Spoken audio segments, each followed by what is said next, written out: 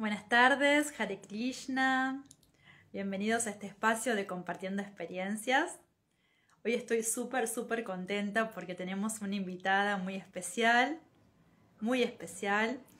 que su nombre es Sonia Soledad Gómez, tiene 34 años y nosotros la conocemos con su nombre espiritual, por eso tuve que leerlo, que es Saranagati.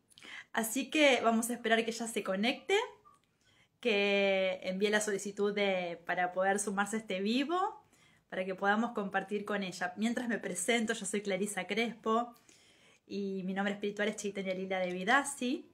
Soy psicóloga y como psicóloga a mí me encanta escuchar historias, me la paso escuchando historias y cada uno de nosotros tenemos algo importante que compartir, que brindar, que comunicar a los demás.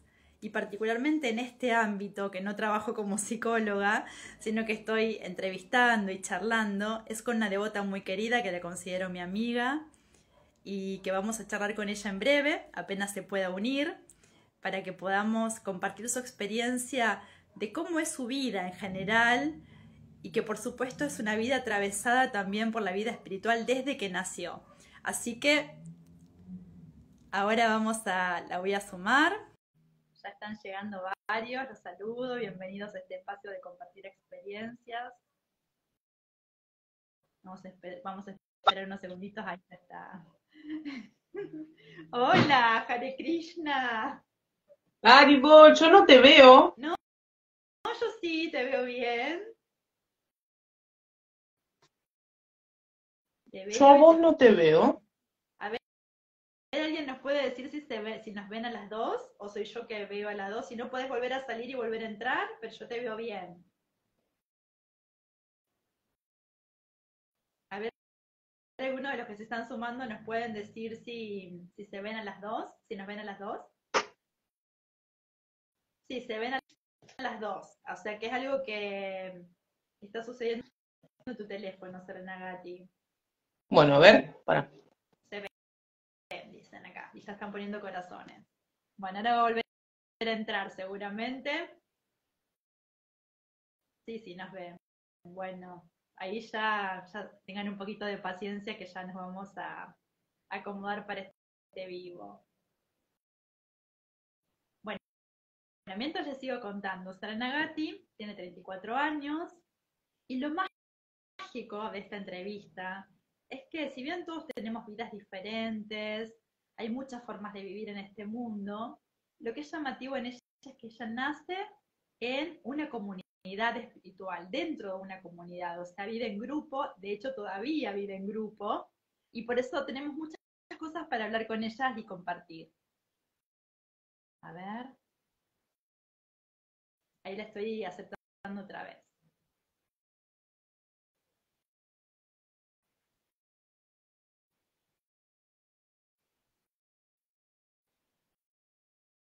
Hola. Nuevamente yo sabes que no te veo.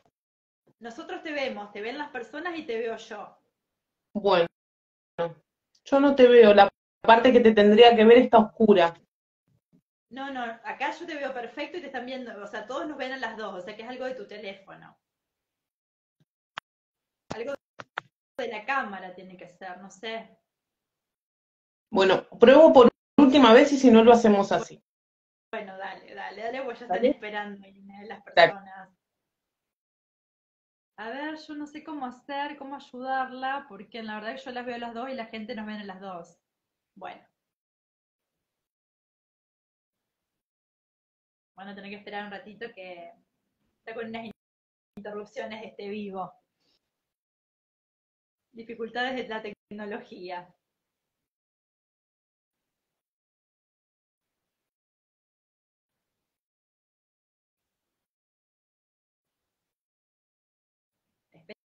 Esperen un poquitito que ya va a venir Saranagati otra vez. Vamos a ver si puede resolver el tema de la cámara. A ver, ahí está.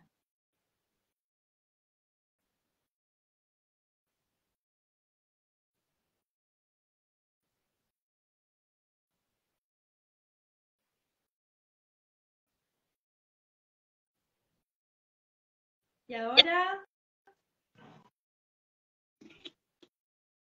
igual. Bueno, Pero vamos cuando a... corto te veo, así que vamos a dejarlo así por si en algún momento se arregla. Bueno, porque nosotros te vemos bien, te vemos... Bueno, ¿Vos me ves a mí o tampoco me ves a mí? no, yo no te veo a vos, pero puede ser algo de mi teléfono, pero no No sé, sé. ¿por qué me dicen que nos ven a las dos? No sé. Bueno, era bueno practicar, ¿viste? Tenemos que practicar antes para chequear estas cosas, porque a veces pasa que, bueno, ya está. Arrancamos así, lamento que no me vea, pero bueno, Un sabe cuando momento. seas. Saranagati, les contaba a las personas que se están sumando a este vivo que todas las historias son importantes, por supuesto, todas las historias son interesantes y tenemos siempre algo que brindar a los demás, pero en tu caso, lo que yo observo es que naciste en una realidad diferente de la que nacimos muchos, porque sos devota, porque naciste en una comunidad de devotos, con padres devotos. Así que me gustaría que nos compartas un poco tu experiencia de cómo es nacer en un lugar diferente que después tuviste que integrarte como una sociedad distinta, seguramente en muchos momentos de tu vida. ¿Qué experiencias te acordás de vivir en la comunidad? ¿Cómo la sentiste esa comunidad? Que nos cuente, porque, insisto, la familia nuclear, mamá, papá, hijos, es una familia que se instala después de la revolución industrial y que fue una vida como separatista en el sentido de cómo se fueron conformando las familias, porque antes las familias vivían todas aglutinadas. De hecho, la familia de mi papá era una familia que también vivían muchos juntos. Entonces, bueno, que vos me compartas tu experiencia, pero cómo es una familia más grande, que se vive como experiencia y también con la connotación de la espiritualidad. Bueno, en mi caso yo cuando arranco con una familia normal, yo no es que nazco en una comunidad. La Ah, comunidad viene a los 10 años. Cuando yo nací, mis papás ya estaban metidos dentro de la conciencia de Krishna, pero yo tenía mi mamá, mi papá, mi hermano mayor que ya vivía en el templo y Lilananda que era chiquito y el resto de mis hermanos ya se habían como independizado, digamos. O sea que mi núcleo familiar era hasta ahí normal. Eh, Estaba pensando mucho estos días, estuve como pensando mucho en mi infancia, ¿no? Porque quizás sabía que venían este tipo de preguntas. Eh, y la verdad que muchos devotos a veces me preguntan como si habrá sido como, no sé, como fuerte quizás, y la verdad que no, yo creo que tiene mucho que ver acá el punto clave de mi vida, de mi infancia, fue mi madre. La forma que ella tuvo de criarme. Creo que eso fue clave en el momento el jardín, principalmente, mi asociación con el entorno, con el afuera, y, y todo el tiempo que ella tenía como una respuestas a todas mis inquietudes acerca de que yo en un punto había algo en mí que me daba cuenta de ciertas cosas, como por ejemplo una vez me pasó de chica que me fui a la casa de una compañerita de jardín, yo me formé en un jardín de monjas, y era como después del horario del jardín, digamos, nos hacían como asociarnos bastante también en otros ámbitos. Me acuerdo que me voy a la casa de una compañerita y me doy cuenta en un momento que no tiene altar. Y para mí era como, qué raro que ella no tenía altar en su casa, ¿no? Y hasta ahí yo como que normalizaba de que todo el mundo era devoto. O sea, todo el mundo era Hare Krishna. Para mí era normal, en mi vida me formé así, ¿no? Y, y bueno, y como todas esas inquietudes o esas cositas que me fueron pasando en la niñez, mi madre siempre tenía como una respuesta muy justa, muy precisa, que me hacían siempre como sentir que adaptarme a todo, ¿no? Y no sentirme como el bicho raro.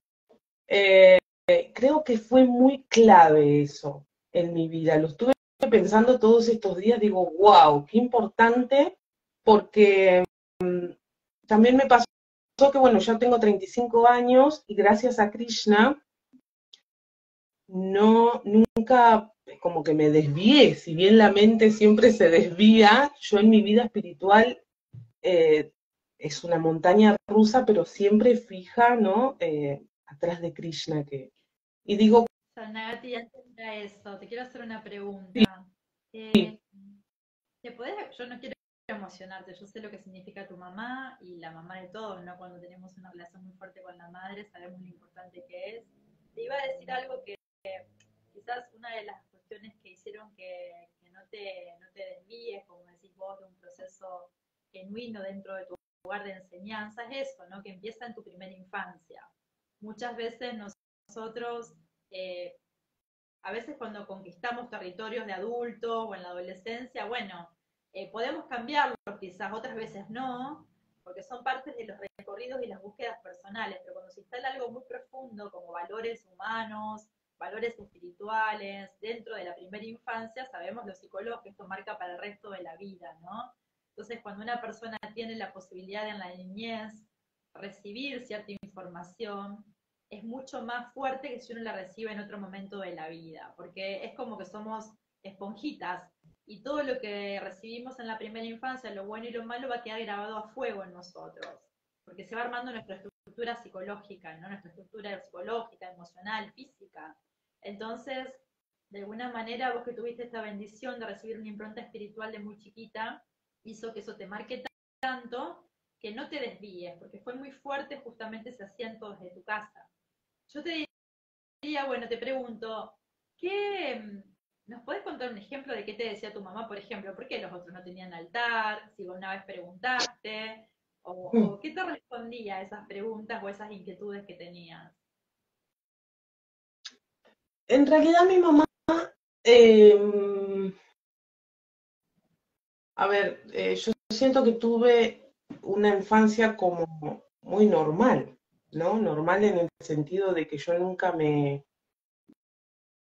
sentí como avergonzada de la forma de vida que yo llevaba. Por eso digo que es clave como ellos me formaron. Mi mamá y mi papá, pero digo en este caso mi mamá, que yo pienso en mi infancia y los momentos más claves estuve con ella.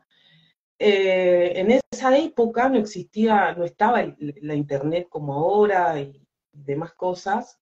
Y también mi papá era una persona muy filósofa, siempre le gustó como leer, y me metía también mucha cultura de hablarme de otro tipo de religiones o ponerme ejemplos de otro tipo de niños, me mostraba que también estaban participando en otras, estaban en otras religiones, ¿no? Yo me formé tengo una tía mía que es evangelista muy fuerte, que es una tía postiza, que me crió mi tía Leonor, yo la llamo.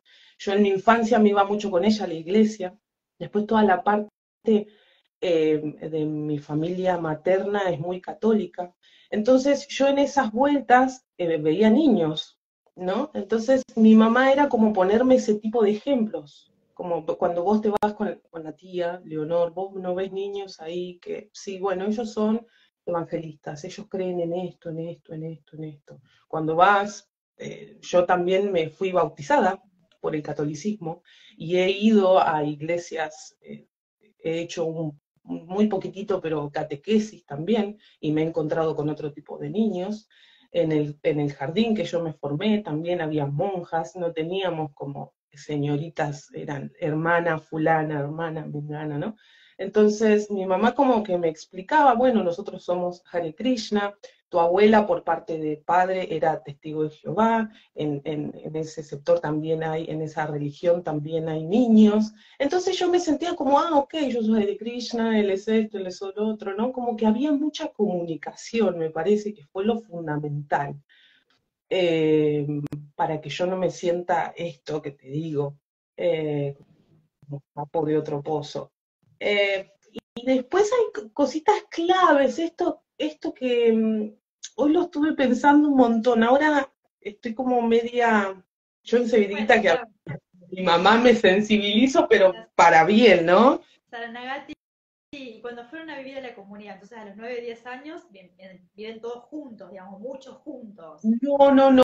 La comunidad arrancó cuando nosotros decidimos, mi papá, mis papás, deciden cambiar nuestro entorno, ellos cambian rotundamente su vida, se comprometen mucho más con su vida espiritual y deciden irnos de donde nosotros estábamos viviendo y comprar media manzana de terreno en Gleu. Y ahí fue cuando nos fuimos y nos mudamos la familia que era mi mamá, mi papá y Lilananda, mi hermano más chico.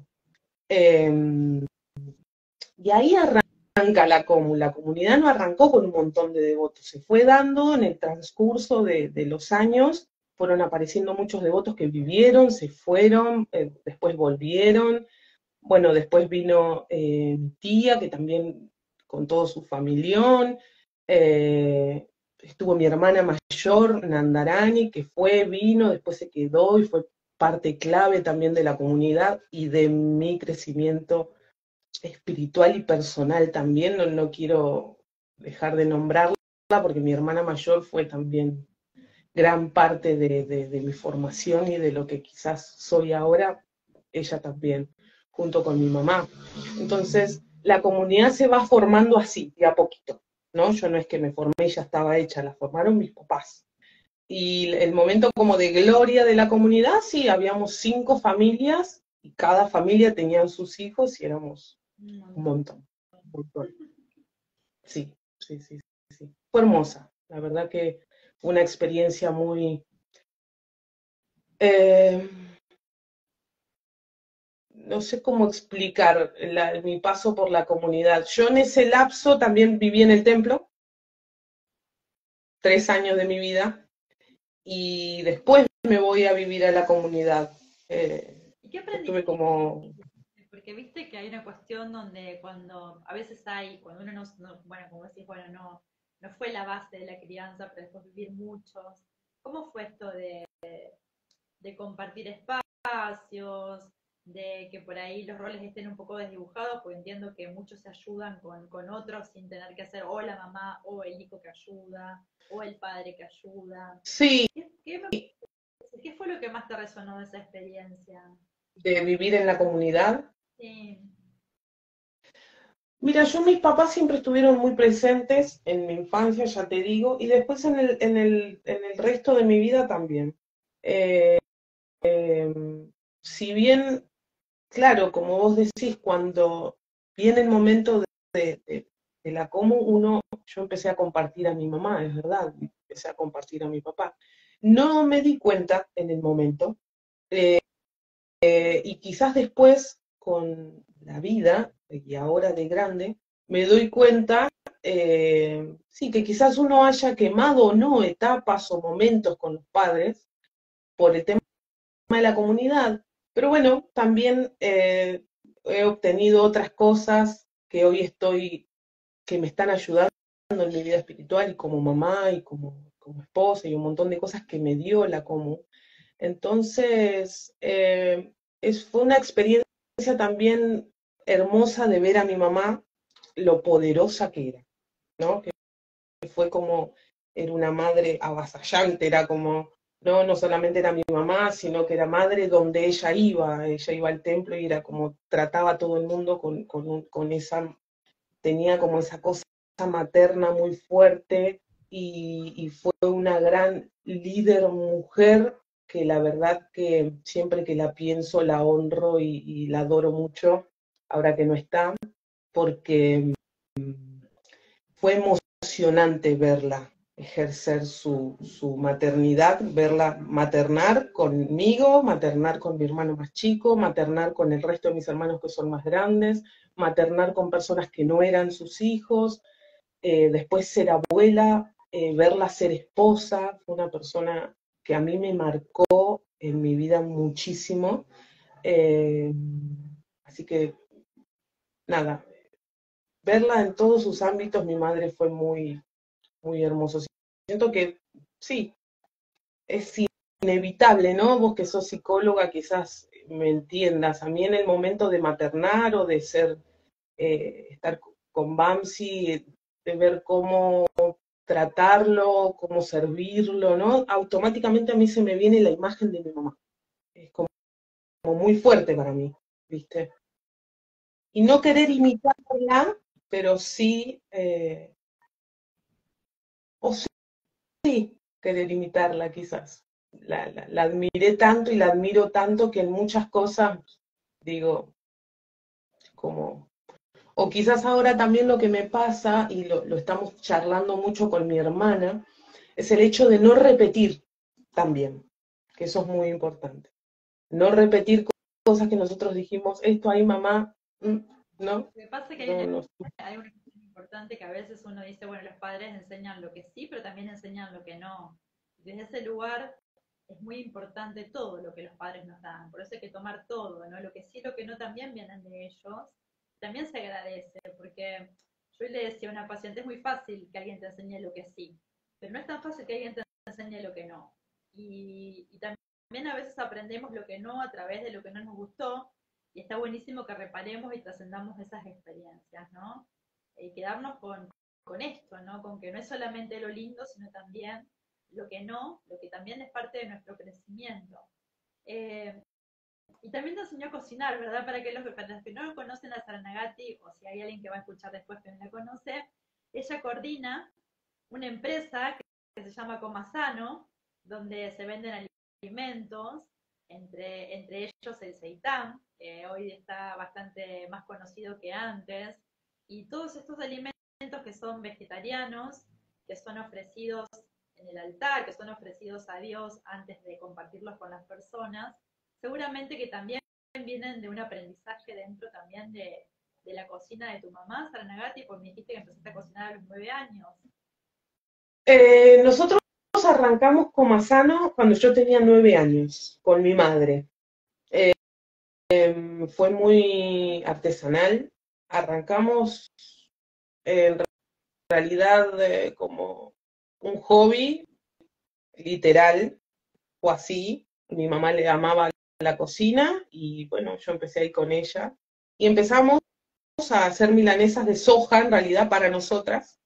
Y en un momento ella me dice, si empezamos a vender, pero ¿cómo hacíamos? Era como muy, no, nosotros comprábamos, bueno, sí, y salía, y ella me acuerdo que salía y levantábamos como pedidos, y yo a veces hacía la masa, una vez que yo aprendí a hacer bien la fórmula, que obtuvimos la fórmula que nos gustaba, yo hacía la masa y se la dejaba ahí descansando para que ella después la trabaje, yo me iba al colegio, o viceversa, yo a veces venía del colegio y después me tocaba hacer otras cosas, ¿no? Y empezamos así con Comasano, y me acuerdo que mi papá y mis hermanos se dedicaban a otra cosa, a la venta de saumerios por mayor y todo eso, venta de ropa hindú, estaban con eso, y una vez ellos querían como invertir, o no me acuerdo cómo había sido, entonces mi mamá le dice, bueno, nosotros estamos vendiendo milanesitas, que qué sé yo, tenemos un Lakshmi guardado que estamos haciendo, nosotros lo hacíamos como muy, ¿no? Y mi mamá me daba a mí Lakshmi, que me acuerdo que yo me gustaba comprarme muchas cosas así como de librería, como pavaditas, pues yo tenía 9 años. Y mi papá dice, pero ¿cuánto nos pueden prestar ustedes con el emprendimiento que están teniendo? No, no me acuerdo que mi mamá sacó como una plata ahí. Y ahí es como que se miraron como, pero les está yendo bien. No me acuerdo cuánta plata fue, ¿no? Pero lo gracioso fue que al tiempito, ¿no? Muy lejano, mis hermanos como que se quisieron poner como de nuestro lado y empezaron a traernos pedidos, y cuando nos quisimos dar cuenta, que en realidad no era Comasano, era Govinda, el primer nombre de Comasano fue Govinda,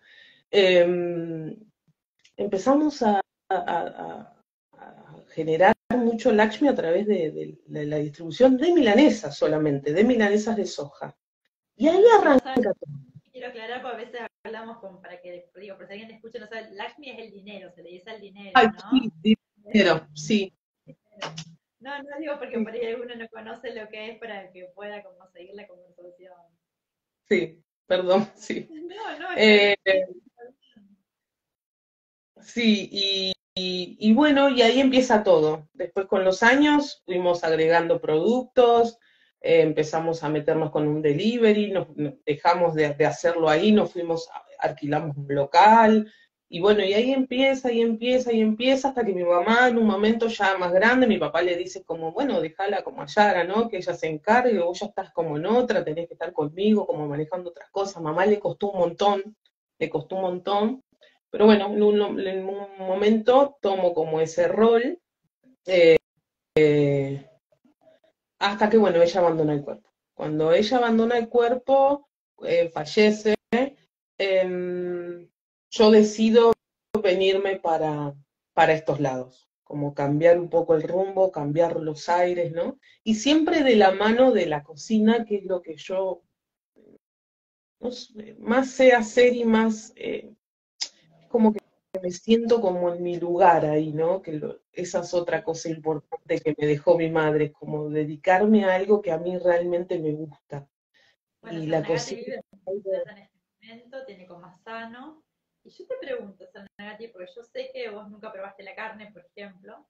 eh, ¿Alguna vez tuviste así como la pregunta, cómo será? O cuando veías a otros comer carne, ¿qué te parecía? ¿Qué sensación te daba? Yo me acuerdo, porque muchas veces nosotros naturalizamos la alimentación, porque bueno, porque en Occidente, en Argentina particularmente, el asado es algo que se come habitualmente.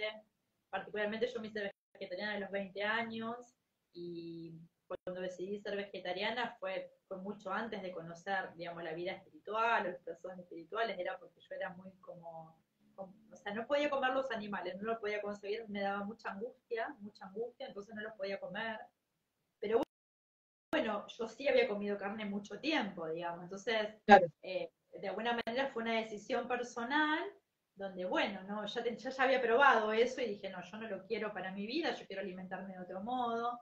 Pero digo, cuando uno no prueba algo, ¿en algún momento te surgió la inquietud? ¿Cómo vos veías eso, digamos, eso que nunca había pasado por tu casa? Yo me acuerdo de una película, no me acuerdo el nombre, pero justamente habla de alguien que viene de otro planeta, que no comía carne en el planeta de donde venía, y cuando ve las carnes, las carnicerías, como que se asombra mucho porque nunca había visto esa situación. Le impacta muchísimo. Entonces digo, ¿cómo la te verdad, impactó? sí. Y la verdad que igual, eh, cuando uno es chico, el aspecto de la comida carnívora, digamos, no es muy llamativo tampoco, ¿no? Tengo secuencias así que me parecían fuertes, que me han pasado. Por ejemplo, teníamos parientes en el campo de mi mamá, que nosotros solíamos visitar mucho en la parte de Escobar. Una tía muy querida por todos nosotros, era una tía de mi mamá, pero eran gente muy de campo, ¿no? Y cada vez que nosotros íbamos, llevábamos obviamente nuestra comida. Siempre nos pasaba esto de que cuando llegábamos nosotros con el prasada nuestro, como que todo, ¿viste? Les llamaba muchísimo la atención, les gustaba, mi mamá sabía cocinar. Entonces era lindo también ver que esa persona pues, le gustaba mucho nuestra comida. Entonces eso era algo que quizás también me levantaba la moral como diciendo, bueno, ¿viste? Como, bueno, ¿viste cómo te gusta nuestra comida? Pero sí me ha pasado eh, ciertas cosas como puntuales. Una vez fuimos a comer con ellos y a ellos le trajeron carne, ¿no? Y la carne tenía el pelo, la vaca. Eso a mí no me lo puedo olvidar, me impactó de la visual.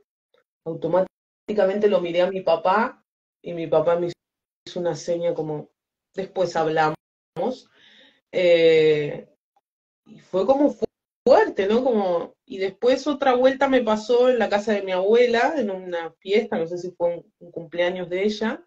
Mi mamá me dice, apenas llegamos, no sabíamos que iban a ir otras personas a la casa de mi abuela, pensábamos que iba a estar ella solita y íbamos a festejar su cumpleaños. Cuando llegamos ahí nos encontramos que le estaban haciendo un fiestón y nosotros no sabíamos, porque si no, mis papás evitaban un poco ciertos encuentros con otro tipo de familias que quizás tenían otra manera de ser que quizás para mí era un poco agresivo. Entonces, con su forma de vivir, ¿no? Bueno, nos pasó, y cuando llegamos mi mamá me dice, no levantes el mantel, no destapes lo que está arriba de la mesa de la abuela. Bueno, yo ni bien se descuidó, destapé y había un chancho, ¿no? Con una manzanita en la boca y fue como, wow. Entonces, fueron diferentes tipos de experiencias que me han pasado que la verdad que nunca me llamó la atención. Nunca me... Sí, es lo que ve, porque uno, esto, ¿no? Cuando nace en una cultura determinada donde es habitual algo, como en este caso la carne, el asado, como se llama en Argentina, es como que uno naturaliza. Solamente quien viene de un lugar donde hay otros hábitos o quien se crió con hábitos diferentes puede tener un impacto sobre eso. O sea, la persona que se crió de esa manera, digamos, Yo también no fue puede no que mi madre sepa cocinar,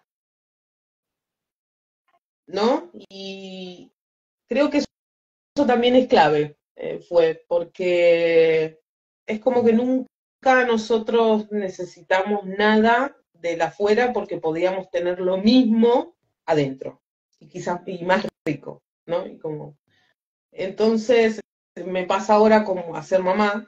Igual ahora es como que está mucho más naturalizado. Yo en esa época me acuerdo cuando más personas ser que son vegetariana quizás era la vegetarianas, única digamos. vegetariana en todo el jardín. En este caso, yo ahora me encuentro con Hare, donde hay nenes que simplemente son vegetarianos porque no quieren comer carne y los papás los súper respetan. En el aula de jardín hay 5 vegetarianos.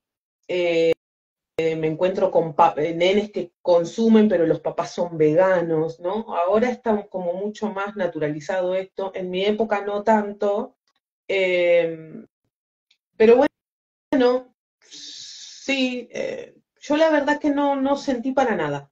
Nunca sentí la necesidad, nunca me sentí tampoco acorralada por una sociedad así como carnívora. Ya te digo, en los cumpleaños también me ha pasado de ir y antes los cumpleañitos era más pizza, papita, ¿no? Como no era...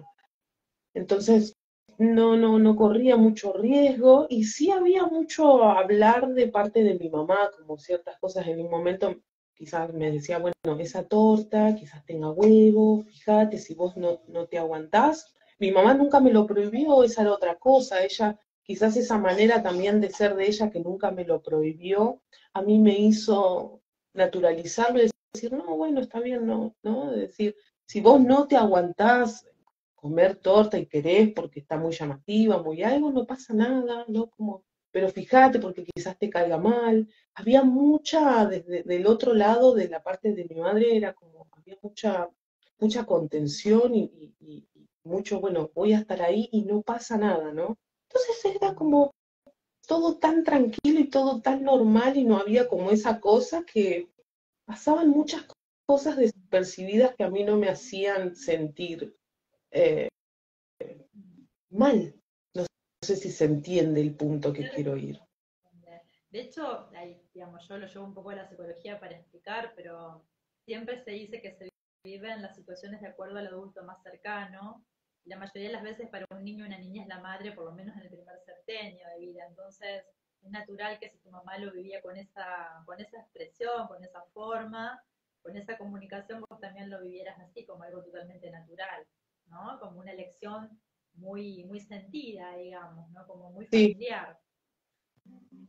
Saranagati, yo digo para contarle a las personas que están escuchando, los que no te conocen, los que te van a escuchar después, vos estás en un proceso espiritual que es el del Bhakti Yoga, que justamente por eso estamos en este espacio Hare Krishna de Mar del Plata, donde bueno, se practica el Bhakti Yoga, lo que sería el servicio devocional, el servicio a Dios, el servicio espiritual.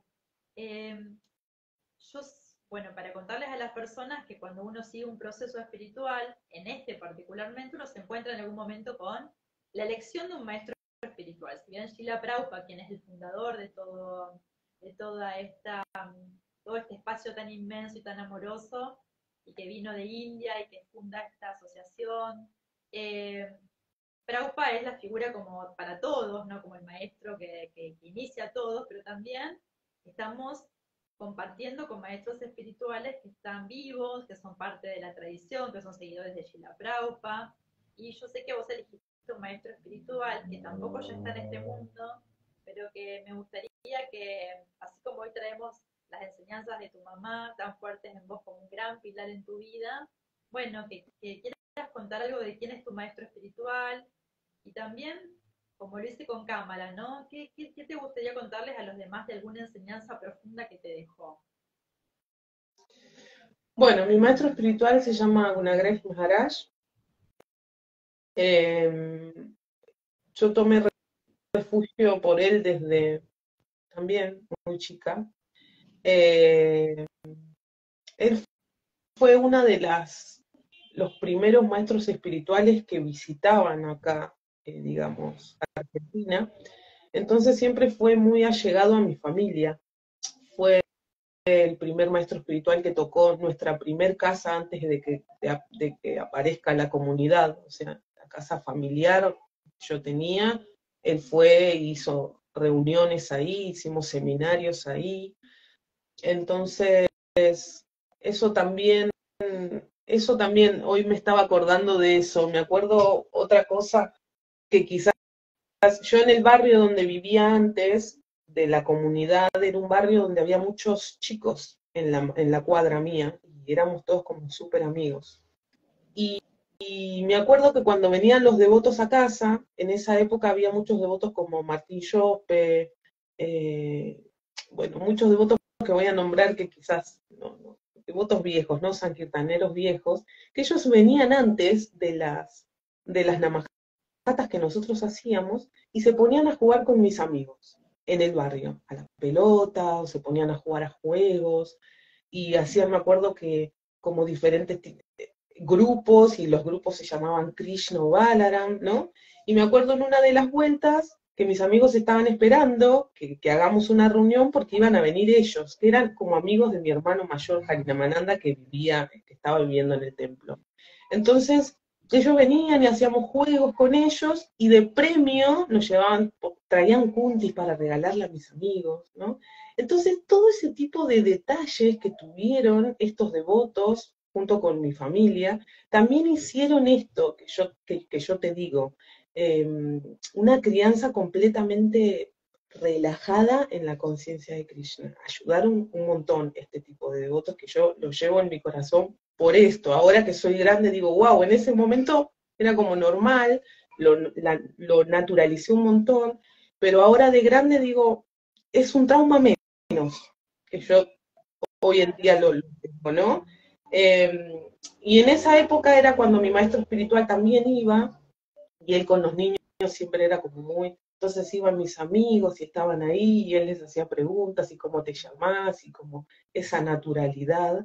En esa misma casa nosotros tuvimos un comedor comunitario, donde mi mamá cocinaba, sí, para 20, 30 chicos, nenes y nenas, entre esos amigos míos que no necesitaban, pero bueno, iban y estaba, y era como toda una cosa, ¿no? Que se daba.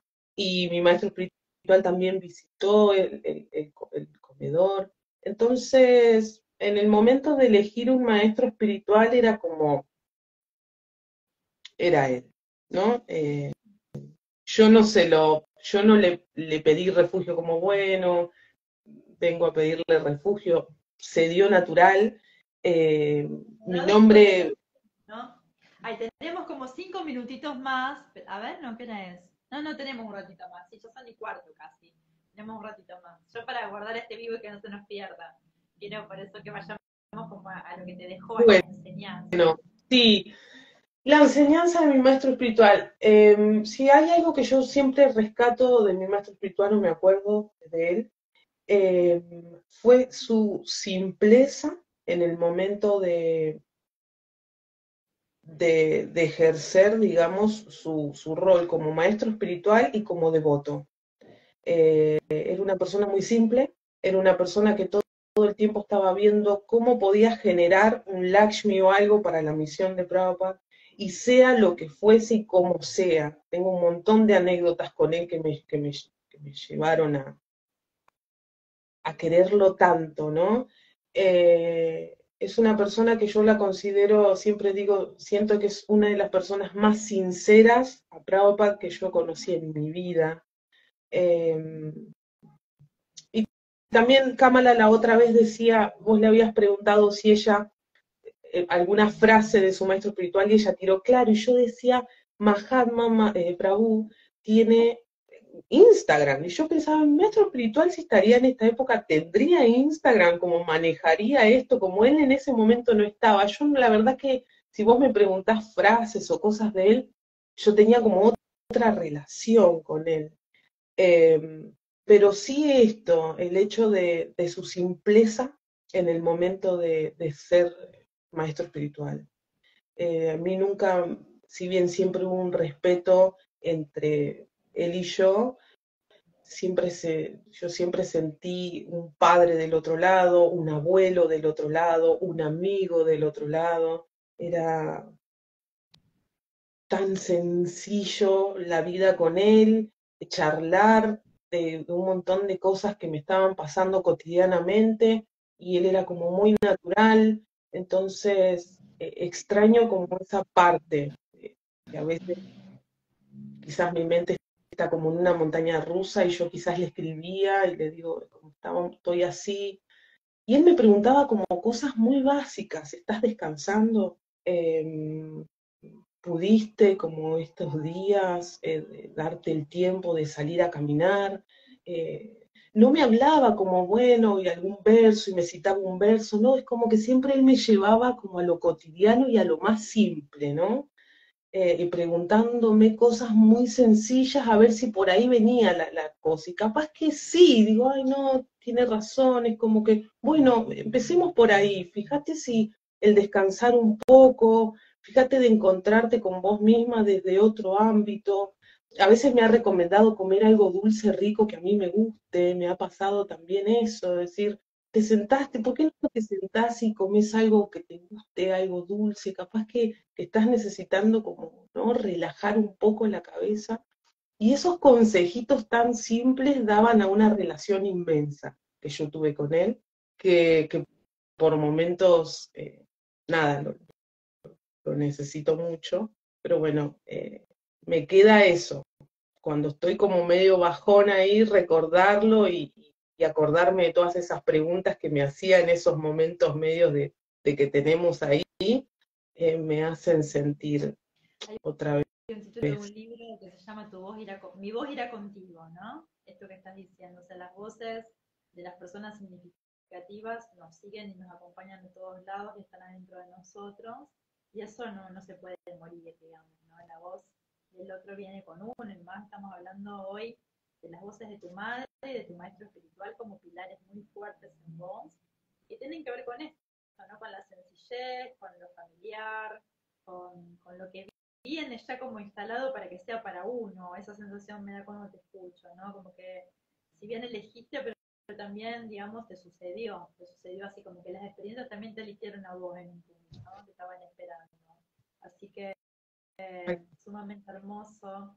Y yo me quedo con esto de la charla de hoy con vos, de esto, de que uno puede ser simple, tener un proceso espiritual profundo, uno puede transmitirlo con sencillez, no hace falta separarse de nadie ni anhelar algo muy diferente de lo que uno vive, y la importancia de que los que somos padres, madres, podamos, en la medida de lo posible, bueno, a veces uno tiene la bendición de poder compartir con los hijos chiquitos muchas de estas experiencias, y a veces uno descubre los procesos después, y también los padres siempre son padres, los hijos siempre son hijos, entonces poder transmitir esto, ¿no? Lo aprendido a nivel espiritual, en todos los ámbitos, pero bueno, hoy estamos hablando en Instagram de Hare Krishna sobre el proceso espiritual, sobre todo. Entonces decir, bueno, tomar un poco el ejemplo de tu mamá, que cuando los padres dan conceptos importantes a los hijos se quedan con eso, ¿no? Y lo pueden continuar también. Sí, sí, sí. Yo sí algo que rescato de esta charla, que también me llevó a eso, a mi infancia, porque me hiciste como tener que pensar cuál fue el punto, y si tengo algo que decir del por qué todavía a esta edad sigo en la conciencia de Krishna, creo que fue la presencia y la dedicación de mis padres. Creo que es fundamental. fundamentales. Bueno, Ellos me hicieron fundamental también en sus vidas y lograron criarme de una manera libre, independiente, pero pendiente de Krishna. Es como que lograron ese equilibrio y se los voy a agradecer toda la vida. hermoso, hermoso eso. En realidad los padres son figuras de, bueno, por supuesto muy importantes y que enseñan esto, la libertad, pero una libertad, digamos, donde uno pueda realmente depender de algo que es más grande que uno, sabiendo que no controlamos los procesos, que hay algo más grande, que es alguien más grande, que nosotros lo llamamos Krishna, pero para otros tienen otros nombres, y que bueno, y que uno tiene que, esto, ¿no? Pensar los vínculos desde el lugar de poder compartir lo que es verdadero y ver al otro más allá de una posesión, verlo como parte de un universo más grande, de una personalidad más grande que es Dios, que somos hijos de Él y que los padres somos instrumentos para realizar ese conocimiento. Así que te agradezco un montón la charla de hoy, fue hermoso, sabía que iba a ser muy desde la experiencia diferente, ¿no? Y remarcar la importancia de que realmente es muy importante educar, es muy importante mostrar valores espirituales. Sí, acompañar. Cuando se arma una buena base. Tenemos 3 minutos, acá dicen gracias por lo bello, lo que nos compartiste, dice alguien. Tenemos unos minutitos así muy cortitos porque quiero que este vivo se guarde, por eso estoy mirando la hora para que no se nos pase. ¿Alguien quiere hacerle alguna pregunta o algún comentario antes que dejemos este vivo? Bueno, amiga, yo también te quiero agradecer por esto, por este espacio. Yo no sabía que era así, contémoslo, digamos la verdad. Yo pensé que era como un Zoom que cada uno el que quería podía contar. Yo me anoté como, dale, sí. Después cuando vos me dijiste esto, yo me tiré para atrás. Y después dije, bueno, Krishna fue como que, no sé, hizo este arreglo para que yo también me suelte un poco más. Yo soy cero de esto, pero nada, fue hermoso porque todos estos días yo sabía que las preguntas iban a venir por este lado, y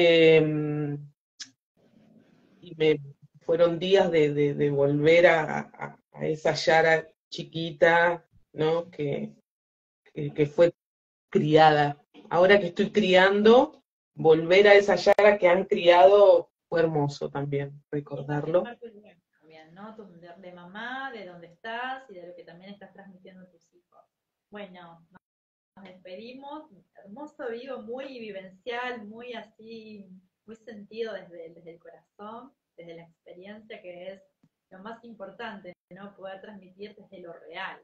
Esto es transmitir desde lo real, desde la experiencia vivida, ¿no? Así que te agradezco muchísimo, muchísimo todo lo que nos compartiste. Es un gran No, a tesoro. vos. Y bueno, espero que sirva a esto, ¿no? A tomar conciencia de que los valores espirituales son muy importantes desde la niñez, todos podemos hacer algo con eso. Los que no tienen hijos, siempre hay hijos de alguien cerca que también podemos compartirles y ayudar. Tal cual. Beso y abrazo, amiga. Te quiero, amiga. Gracias por este espacio. Hare Krishna para todos. Gracias a Hare Krishna Mar del Plata por permitirnos estar en el espacio de su Instagram y hacer este servicio. Bueno, muchas gracias para todos. Haribol. Haribol.